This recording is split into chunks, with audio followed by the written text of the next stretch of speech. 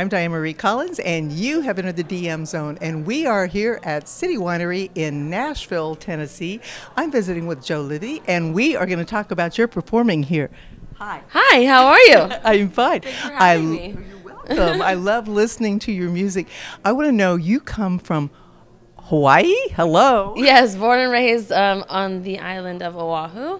But you came to the mainland? Yes, I went to Colorado State University, and then after that, I graduated and lived in LA for about 5 years. Oh, so you don't look that old. Thank you. I love it. I love it. So anyway, now we are here in Nashville, and you write or co-write most of your songs? Yes, all of my songs are co-writes, or sometimes just me writing my own stuff. But I mean, co-writes seem to me just the best way to write music in general, and especially being in Nashville. Like, LA was not like that. Nashville's very much, let's all get together and write a song, and it's so much easier, and you get more songs get out, you know, in a littler amount of time. Oh, I love it. Now, what's your inspiration for your songs? I mean, what, like Better? I love that.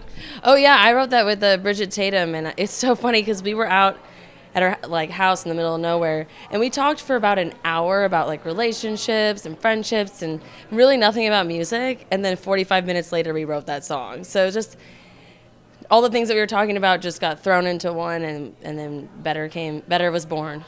I love it. So do you do mostly the lyrics, or do you do the music, or do you do both? I usually come in every session, I come in with the concept and melody, and then the people that I'm writing with kind of run away with that.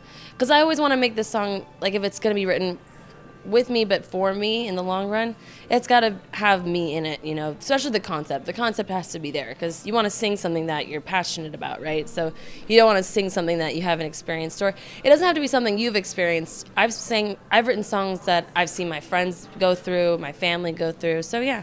Yeah. So, sorry, that was a long one. No, that's all right. So basically what you write is what you're passionate about. Yes, 100%. You have to. Otherwise, the people don't feel it. You know, the audience doesn't feel it, and you don't feel it. You don't get to perform it with that feeling, you know, because that's why I perform. That's why I want to be an artist, is for the people, because that's what music's done for me. I love it. Me feel.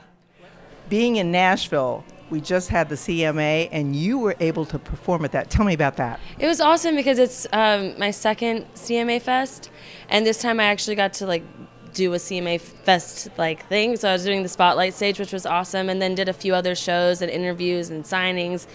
And it's a little bit overwhelming, but it's really awesome to know that there's people out there that want to hear your music or who have heard it.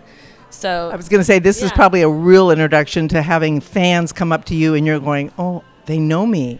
Yeah, I don't know if it's the you know me part. It's more like when you're singing at a venue and then you see people start to sing your lyrics and you don't know who they are, and you're like, oh my God, is that...